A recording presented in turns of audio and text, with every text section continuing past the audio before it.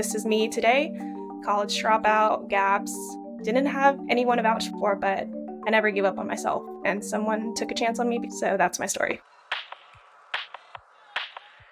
All right, everyone, welcome back to the Ramped podcast. Today we have a very special guest with us. It is Linda Lee. Linda, how are you?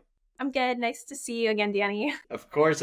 Nice to see you too. We've been in each other's orbit for some time. We're huge fans of yours, and you obviously have done so much tremendous work for job seekers. So I'm pumped to dive into today's discussion and unpack some things for job seekers. Before we jump into all of those meaty topics, who is Linda Lee? Well, I am a mental health advocate first and foremost. So I grew up in a first generation immigrant family. My parents came here from Vietnam, and they immigrated in their 30s. And obviously the path was go to school forever and then go to college, graduate, get a job, and then retire. But I did not go to college. I dropped out, and it was so shameful in my family. How could you do this? How could you drop out of college when we sacrificed everything for you here? And they're like, okay, what are you going to do with your life? And I'm like, I'm going to be a nanny. So I was a nanny for 3 to 5 years, and I was settling for $15 an hour. And I was just barely getting by. And I was seeing all of my peers and classmates go on and do big things. And then one day COVID hit, and I lost all of my nannying jobs because everyone was forced to stay home with their kids, and I was unemployed. And then I started applying. I was like, okay, it's time to get into corporate. And no one wanted to hire me because I had no experience except being a nanny. I had no degree. I had no references. I had no connections. I was literally a nobody. No one knew who I was. And after applying 100 times, I kept getting scams and rejections and saying sorry, we can't hire someone because we don't have any merit for you. And so what I did was the unorthodox. I got dressed up in a nice dress. I printed out dozens of my resumes, and then I went to every single company that I could find within a 30-mile distance. I went in, I was just may I please speak with the hiring manager?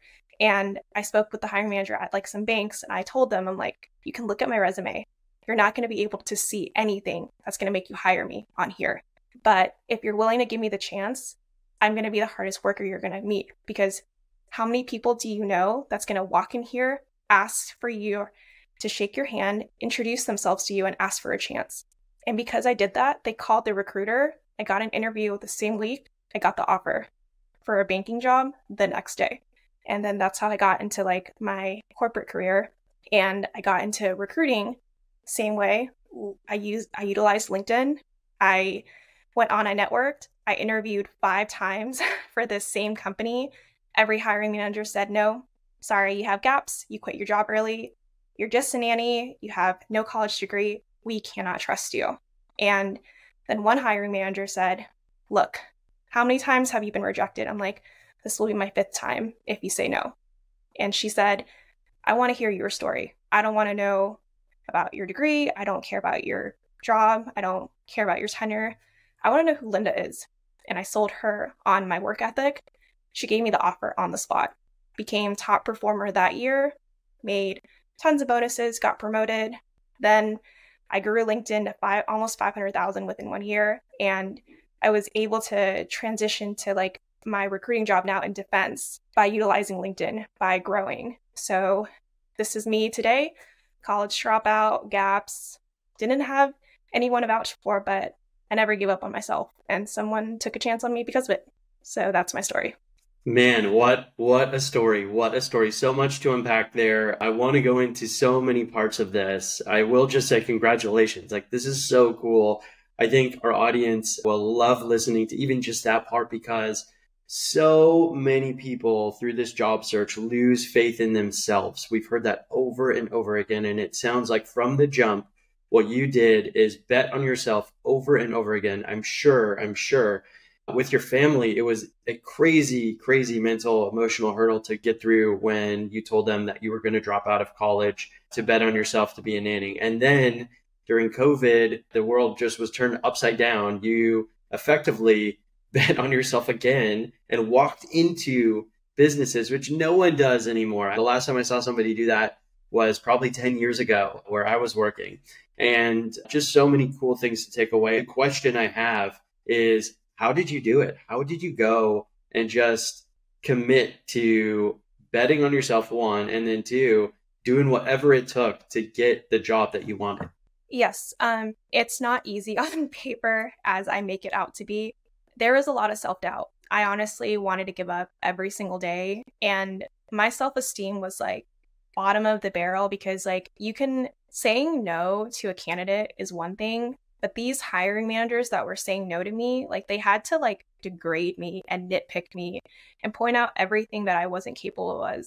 And for me as like a recruiter now, like I look back and I'm so thankful I didn't give up because if I had, I wouldn't be here today. I wouldn't be the woman that I am. And for me, like it was a very big deal in my family, like for me not to go to college. But I realized that like I am going to follow the traditional path that society and my family wants for me. And I'm going to be miserable the rest of my life.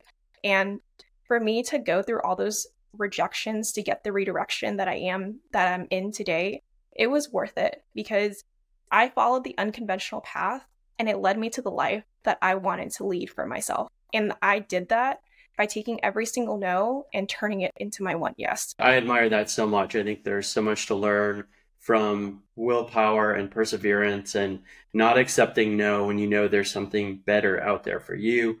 And it's so true with the job search. And maybe this is a good transition point, though I admit want to spend much more time on your journey and your story. Today's job search has gotten so difficult. We are seeing layoffs continue to go. And this is, almost a year into the first big wave of layoffs now.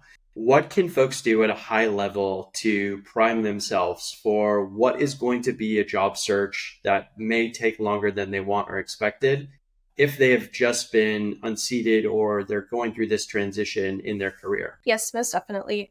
What I learned was like when I quit my banking job, I was unemployed for like almost like 6 to 7 months. And that was like constantly applying every single day. Like you can do that 10 years ago, you could apply and you'll probably get like an interview the next day. But today, like you're battling against like hundreds of thousands of applicants who are either more qualified than you, similarly qualified, or they have a referral.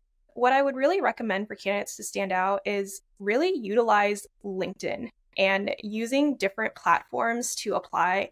Obviously, like I tell like all of the people that I work with personally one-on-one is really brand yourself on LinkedIn because if no one knows who you are and they're just looking at your resume, it's really hard for you to stand out. Like for example, if we're applying to college applications and everyone has a 4.0 GPA, everyone does the same sports, everyone is like part of the same debate team, everyone like is the same race or ethnicity or whatever it is, how are you going to stand out? So for me, the midst of layoffs last year when I was transitioning from my former recruiting job, I landed 4 offers when people were getting laid off and I didn't apply at all.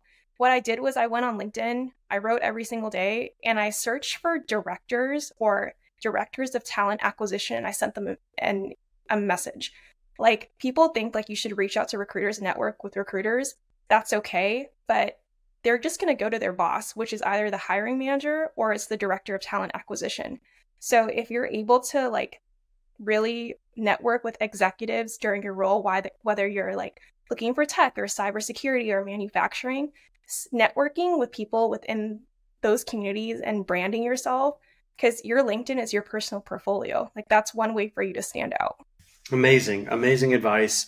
And we often give the same advice on LinkedIn, like develop your personal brand, make sure that you're out there, make sure you're networking and communicating.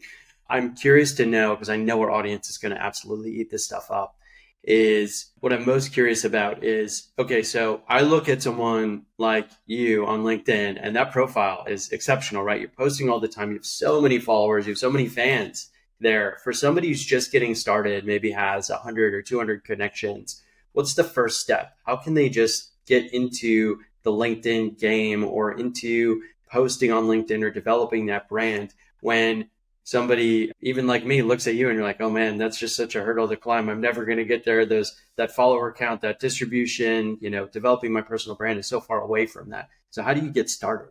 Yes. So it's really funny because August 2021, I started writing content and I was at like maybe 300 connections or followers. And for me, I just decided like it wasn't to be a content creator. That was not the end goal. For me, it was I'm going to set myself up. So if I ever get laid off, if I ever need to quit a toxic job, somebody is going to help me because they're in my network, because I built such a substantial community that I'm always going to be able to like find a job or find a lead, or someone will take a chance on me. And over time, what I learned is like you just have to start. And you don't need a direction on where you want to post, because I think when you feel like you need a direction, people get so scared and shriveled and crippled that they just can't bring themselves to write. If you look back at some of my like old posts, I would get like 1 to 2 likes and maybe like 100 engagement, like for 3 to 4 to 5 months straight. And here's the difference. I was excited. I was like, okay, so today I impacted 2 people. Today I got 10 people to like me. And then eventually, like, I learned what makes my brand Linda. And the more I wrote and practiced and rehearsed and studied the different like strategies, like what was going viral that day, what was the trending topic that day, that's how I started to build this massive community where I learned like, okay, so this works for me, this doesn't. It's all trial and error. And it's like, no one is going to make fun of you for starting. Like someone with like 100,000 or 1 million followers is not going to make fun of you because you're choosing to start.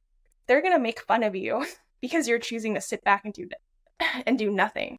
Failure is not trying. Failure is sitting and doing nothing. Like if you try, you're already successful. Such good advice. Such good advice. It's really just take the first step, assess where you are, go from there. And I think you've pretty much done that. I mean, your results are obviously incredible, especially on your profile, and the community that you've built is really exceptional.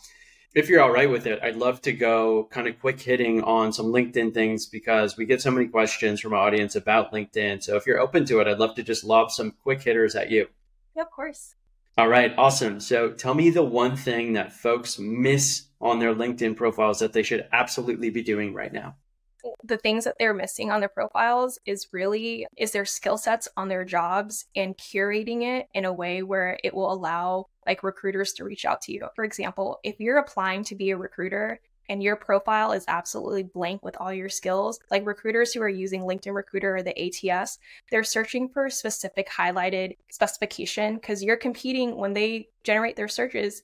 Like you're going to be one out of thousands of people that are popping up. So if you're like, for example, like let's say you want to apply to be a recruiter for Google or Amazon or Facebook, I would recommend like looking at their job descriptions, utilizing like ChatGPT, like matching their job description to your resume and skill sets and adding that onto your profile. And your call to action on your like headline should be very clear. Like, what is it that you do that makes your profile stand out? Like, what do you recruit for? What are your top skill sets? What are your accomplishments? When I like do like reviews on LinkedIn, like for people, they're missing so many things. Like, and the about section is, I feel it's so important, because people like when they look at my profile, they always compliment my about section, because it's just like, who is this person? Like, I have no idea who they are. All they put in their job section is, oh, I recruit for tech. I'm like, but I want to know who you are. Like, what makes you stand out? Like, what are your hobbies? What do you love to do on the weekends? Are you all about work? What are your accomplishments? What are your skills? Like, really take the time to like, if you care so much about your resume, your LinkedIn should be your resume. Like, this is 2023 and LinkedIn is becoming the new resume. Like a piece of paper is not going to cut it anymore. Absolutely. Such good advice. Some of the things that we share too, I actually didn't know about the skills in each section too, how important those could be for searching and how important they could be for recruiters who will organically find your profile. Okay.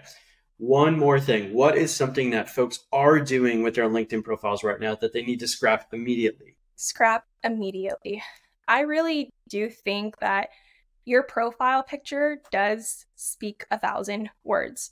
I know like when I started on LinkedIn, like I had the smallest profile picture, or I wouldn't even exist on LinkedIn and people would think like I was a bot. So I really would suggest like having like a professional headshot, like using like even like Sector AI or Remini. If you can't afford like $600 of a photographer, there are options out there for you to be able to brand yourself professionally. And honestly, like have your open to work open, like have it on. Like it's not embarrassing to do that. Like I had it on for almost 8 months, And that's how I got so many reach outs. It's just like, don't be ashamed to be open to work. There's nothing wrong with you. Like, and if you're not doing that, like, you're really making a big mistake. 100% agree. So true.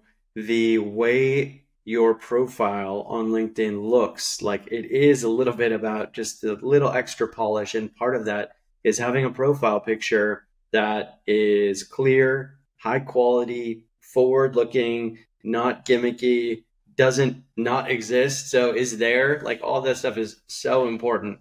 Okay. A few more for LinkedIn. Tell me one thing, one tactic you have seen for reaching out to recruiters or hiring managers that has worked really well for your job seeking community. For my job seeking community, so what I've seen, like for me specifically, is do not send super long messages because I don't read them. Because it's just like the saying is very true. Like if you're getting like 1,000 applicants, you're only really going to have like 30 seconds to a minute to really look at a resume at times. So I would really make sure like it's consistent and to the point. Like when I sent like my template to hiring managers and like directors to take a chance on me, I would say like, hi, my name is Linda.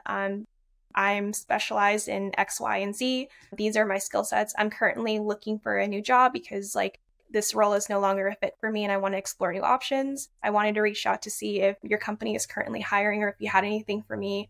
Thank you so much and have a great day. Believe it or not, it was super short, to the point, 3 sentences.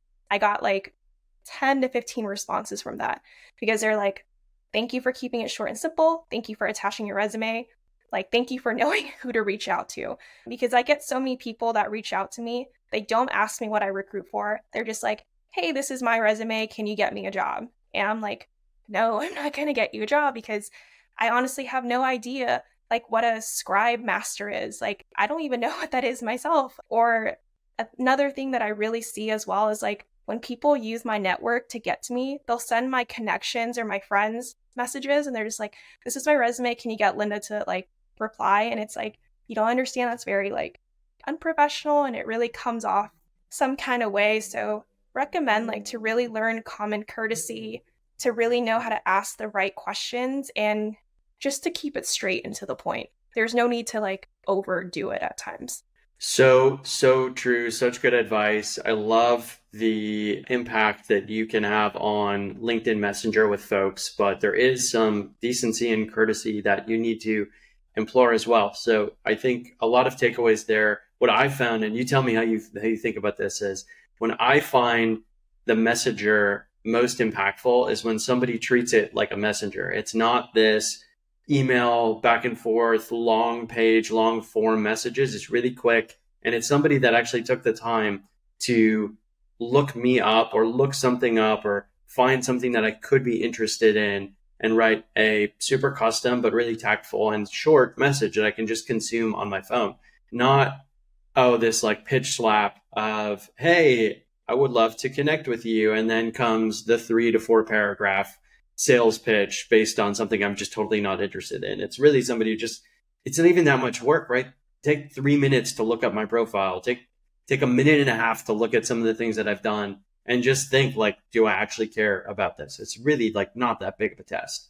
Yeah, I completely agree with you on that, Danny, because like I do a lot of like sponsorships and brands and I do a lot of outbounds. The feedback that I've gotten from like partnerships that wanted to work with me was they said, man, you just really kept it to the point. You actually know what you're talking about. You actually looked us up and know our impact, our message, our call to action. And it didn't feel like salesy at all. And there's like, we wanted to book with you because it's just like, man, it's just not like a sales, like, hey, she only connected with me to do this and everything sounds the same. It's like she took the time to generate a custom response that tailored to our company needs. And it should be the same for job seekers, like tailor it to that person. Even if it's just looking up their about, it's like, hey, they like dogs. It's just like, oh my gosh, I have a dog too. You know, something that will make you like connect and resonate well, because we're all humans at the end of the day and we all crave human interaction, be able to like relate to each other. Yeah, it's really important. I find that it's really like a 2-step process for me. When I'm interacting with somebody on LinkedIn, I want to, one, add value to their life. And I heard this somewhere else, but it's the show me, you know me principle, right? Like just just show me that you did a little bit of research, or show me that you took the time to actually understand who I am.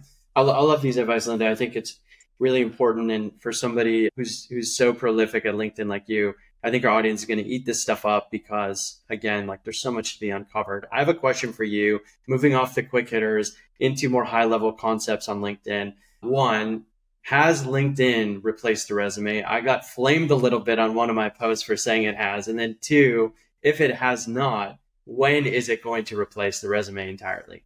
I feel like that is like a super subjective topic. And it's like one thing people have to understand is just like if you're going to read like posts on social media, if you don't agree with what someone says, just keep scrolling because it's like to each their own. You know, I do say things too and people go off on me. I'm like, I'm not wrong. You're not right. It's neutral. Like, but in that kind of sense, I've never gotten like an interview because I just applied. I've gotten interviews because I've networked, and it's just like for my current job, like how I got it was like I cold messaged the director of like talent acquisition, and she just found my message like so heartwarming, and like she sent it to like the team. And I don't even think like she even looked at my resume, like to be honest. I did have the qualifications, of course, and I matched the skill sets, but it was really like my network and my brand and my profile. It's like it spoke for itself. And I honestly feel like LinkedIn has taken over like a lot of the resumes. Obviously, like if you do really well, like by networking, people are going to give you the link I've seen, and there's like, hey, can you go apply for this role? And then that's how you stand out. I think it really starts with like them seeing your value on LinkedIn, like, because that's how you stand out from being like an applicant. And then when you apply, it's just like, hey, this is who to look out for. Because honestly, even like as a recruiter, I get like hundreds of applicants just for one rec. And it's like, typically it's like a referral, or it's like, this is someone who stood out, has done cold reach. And it's just like, I know who to look for. So I really do feel like it's kind of taking over slowly but surely. Probably within the next 2 years, it's going to be like an automatic thing. Nice. Okay. I love it. And I agree. I agree completely. I think it has taken over. I feel like every time I speak with somebody in talent acquisition or even a hiring manager, they are not saying, oh, I relied on their resume entirely. They're saying like, oh, I looked them up on LinkedIn and just make sure they're legit and make sure they exist. And then I checked out their resume. So it's either one and two or kind of just one. Most definitely. Cool. Well, one last question before the final question for you. On LinkedIn, and I know we spent so much time on this, but there's just so much that I want to learn and so much our audience wants to learn. Tell me a funny or fun story about how you connected with somebody on LinkedIn who is now a true real life connection of yours. Oh my gosh, this is so funny. Actually, one of my best friends is from LinkedIn. I kind of ghosted her, to be honest, when I first met her. Like, she reached out. Like, I just hit 100K, and I was going through like a best friend breakup, and we had exchanged numbers. She's like, let's collab. And then after that, I changed my number and I didn't get back to her. And then eventually, I don't know like what happened. Yeah. And then eventually, like, I was just like, okay, maybe you should be open because she could be really cool. And then I gave her my new number. And then we bonded, and then we started talking every single day. There hasn't been a day that has gone by within the year that we have not spoken. I met her in real life. She's also a content creator, and she's phenomenal. So yeah, like I've honestly met some really tremendous people on LinkedIn. Some of my best friends are honestly from LinkedIn. Like, I don't even talk to like some of my real friends anymore. Like, all of my friends are just like, hey, how you met them? Like, LinkedIn. Even my roommate is from LinkedIn. Like, I met them off of LinkedIn. Amazing. So it's just like, yeah, like I met my roommate, I met my best friends. I'm probably gonna meet my future husband off of LinkedIn, like at this point.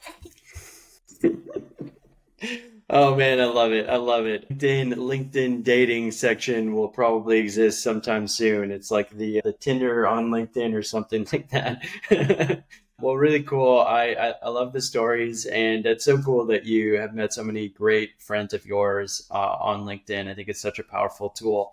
All right. So, Linda, the last question that we've asked all of our guests on all 4 seasons of the Ramp podcast is, now that you have the benefit of hindsight, what advice would you tell yourself as you are entering into your career?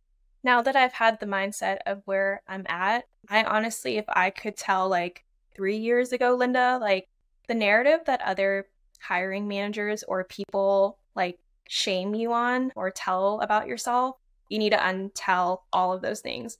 If they tell you you're not worth it, if they tell you you can't succeed, if they shame you in any way, you should be grateful because that company is not for you. If they treat you like that in the hiring process, can you imagine what it's going to be like if they're your boss? Like, if you need a sick day, if you're going through a hard time, they're not going to support you. You should be so grateful when someone shows you who they are in real time, believe it, and take that as like a red flag and move on. That's like my biggest advice. And like the second thing too is just like your resume does not define your worth.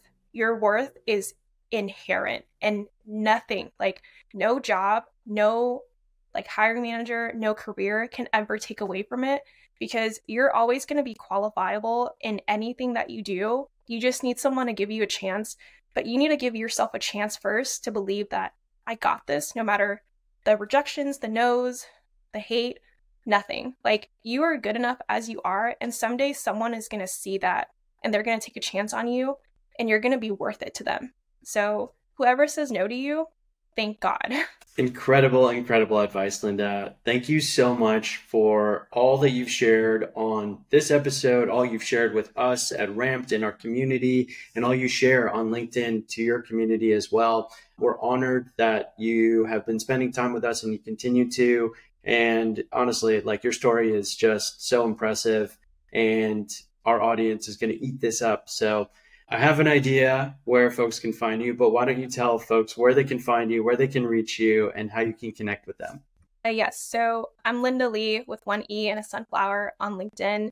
You can find me there, but I'm also building and launching a mental health brand for Gen Z that's coming in 3 weeks. So I will have a newsletter and website, and you can find me there as well. My goal is to help candidates and anyone struggling to be able to find their voice in this loud, disruptive space. It's like you can be quiet, but you can amplify.